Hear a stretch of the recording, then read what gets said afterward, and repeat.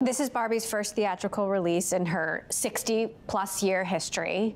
Why was now the right time and not 10 years ago or 20 years ago? It's interesting that of all of the movies at Mattel Films since we started on this journey 4.5 years ago, that this is the first movie.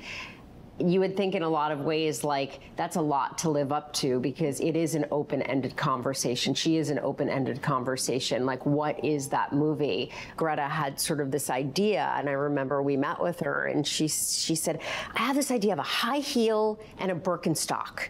And that was sort of her like leaping off point of like what this movie should be. And I thought, God, that's kind of brilliant.